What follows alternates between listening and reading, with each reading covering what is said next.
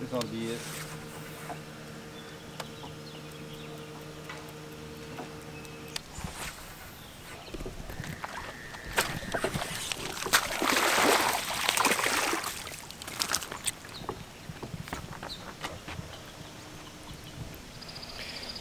Well, out here ledge fishing, you know. Catching them on big football jigs, drop shots, all that kind of stuff. Just typical late May stuff. We are on Lake Pickwick for a Bassmaster Elite event. Right now we're idling around. Been out here for, I guess, 3 hours and something. We pretty much have idled around the entire time, with the exception of making fish with a frog for about 6 minutes, and I caught one, so that's all good.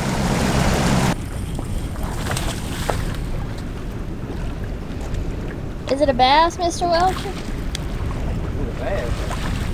Oh, it's kind of a good bass. Oh, goodness. Look at that sucker choke, dude. And I just said I was going to get a video today. That thing gone. It's close to a 4-pounder. Update. Tough. Haven't fished very much at all today. What time is it? It is 4:20. So we have been out here for 9 hours. Almost 9 hours exactly. So we have put, I don't know, 8 hours on the boat, I think, today.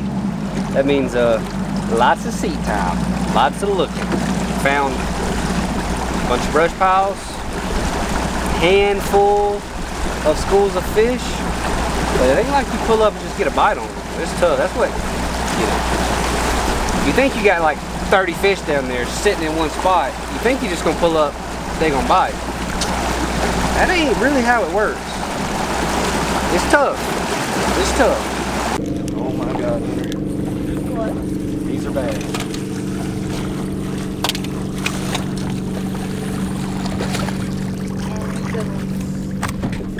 Oh, they're all good ones.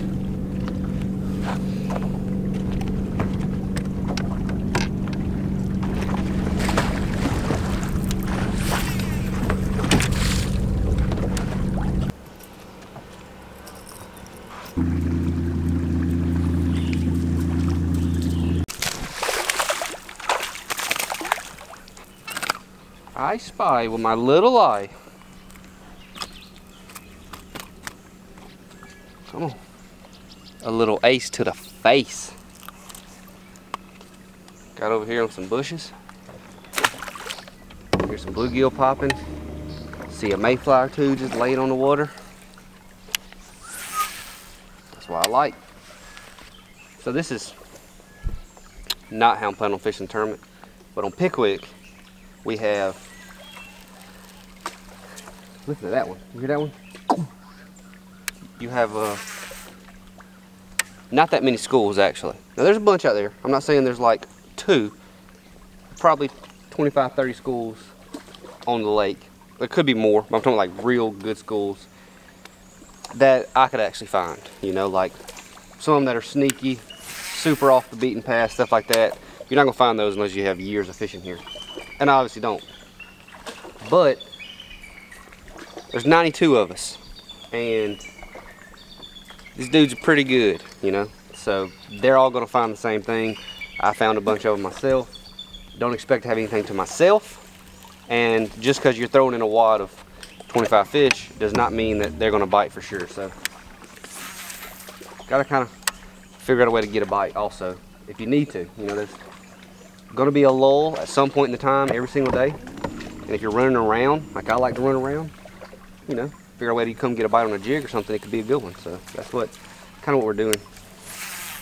Just kind of trying to fish shallow, just trying to not overlook the obvious stuff. You know, it don't seem like it's super happening. Like offshore's good now, it's not, but not bad. Just saying, it doesn't seem like it's mind-blowingly like, oh, this is all you can possibly do. Really seems like a few different things are gonna play this week. Probably gonna be somebody catch them good in the tail race, maybe not for 4 days, but definitely gonna catch them good for a day or 2. There's the people catch them fishing shallow, flipping boat docks, probably, you know, be somebody catch them good on a frog in some creeks, whatever it may be. I'm just saying it's going to be a pretty spread out tournament, I think, for some of the guys that are end up doing pretty well in this tournament, top 20s and stuff like that. I definitely think it's going to be one offshore. It's going to be one, I would say probably 96, 97% chance it's going to be one off a river ledge. You know, that's just how it's going to work. But can't overlook the obvious sometimes, especially when this is what you want to do in the first place, is go flip a dang jig around. And he donked a donk. That's some was taken out of there with it. That son of a was like, okay, I'll take you. Probably a keeper, maybe. He was right at it.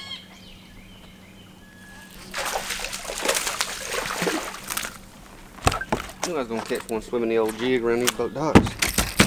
That's a fat one too. Hold up, hold up. In a tournament, I'd be swan diving on them. That's a good keeper right there, I think. Fat one. I knew I was gonna catch one swimming this little jig around this marina. This is not even a swim jig. This is just the ace. I really like that ace sometimes when I'm trying to imitate bluegill. I like the apex a lot too, but sometimes this ace just skips so good. That's just kind of the jig I want to swim around, and I just love this jig. So just put up here beside these little floats. I think there's probably a shad spawn going on early in the morning. I wasn't here early, and I've been kind of not fishing shallow much this week, so I'm not 100% sure. Seen a couple things that make me think there is one though.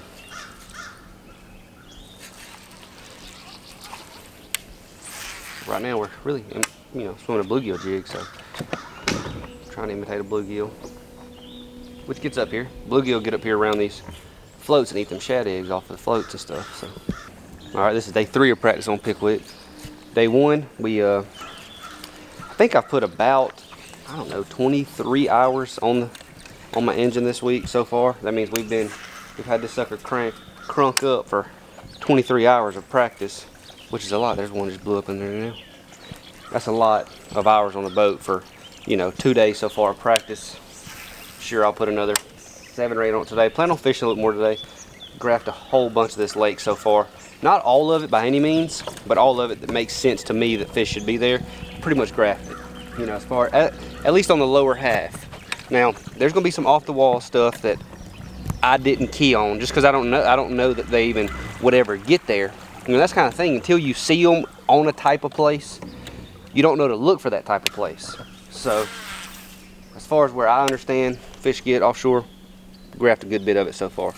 But we'll see. I mean, this is day 3 of practice. Plan on fishing a little more today. I haven't caught very many fish at all. I just want to kind of get some confidence in a couple of baits to run around with.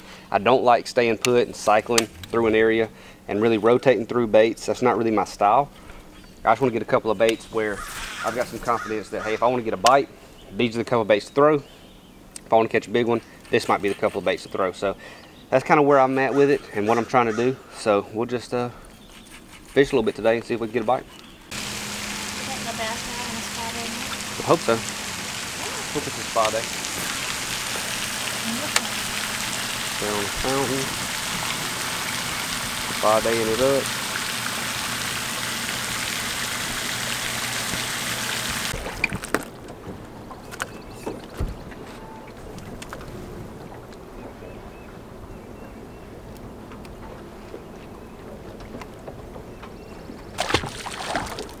Rigging up a little jig. The Ace Reno. Just kind of tied it on last night. Lots of bluegill spawning, lots of bluegill beds. Put me on a don't color because it imitates bluegill pretty good. And I just kind of skipped it around docks, caught 2 off docks, caught 1 flipping in a tree, and just caught 1 on it in a brush pile. So I'm hoping I have figured out a bait that they want to eat. And I could throw it, you know, I don't want to throw this out. It's only ½ ounce, so I don't want to throw it out in like 25 feet. But if they're going to bite it, I will. And, you know, just kind of trying to get something dialed in that I got a lot of confidence in to pick up if it gets tough. Because Usually in these ledge fishing tournaments, it gets tough for a big portion of the day. They're small flurries, and you gotta grind. You pick up one here, one there, and then, you know, have a good bag at the end of the day. If you can have just, I mean, really 2 flurries. If you have 2 flurries and catch 1 or 2 for, you know, the 3 or 4 hours in between, come out with a good bag. You know, you catch 7, 8, 9 keepers, even sometimes more keepers, and you come in with a good bag. So just kind of trying to figure out a bait that whenever it gets tough, I got a lot of confidence in. If I want to run around, if I want to go fish brush piles, docks, little current breaks, you know, flip some trees, whatever, you know, you can get some bites fishing relatively shallow. Haven't caught any big ones shallow. Had one really nice bite shallow yesterday. Didn't hook him though, but he bit that dang frog. And you know, that's just kind of what comes with the territory. Whenever you're fishing shallow this time of year, is you don't know when you're gonna get a big bite. It's not predictable, and you just kind of got to weed through them. Offshore, kind of the same thing, but you got a lot more fish sitting there, and it seems like offshore a lot of times the most aggressive fish are a little bit bigger. I don't know why, just kind of what it seems like. So we're gonna retie the jig, put a new trailer on it, throw it in maybe a couple more brush piles. I don't really want to catch any fish because we don't have an off day in this one or anything, so all the people that are catching them off ledges and catching them off docks and stuff, they're kind of catching fish that may or may not bite again. So I try to shake most of them off that I can get the bite. So from now on, might catch 1 or 2 more on this thing, but a little ace. Until I've been skipping around docks, I've been knocking a little bit of paint off.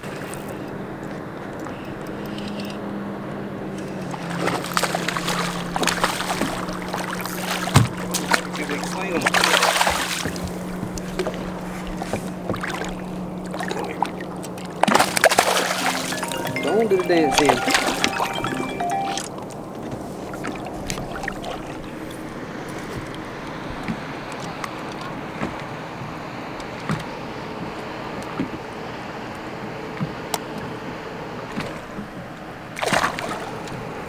Nice. We done.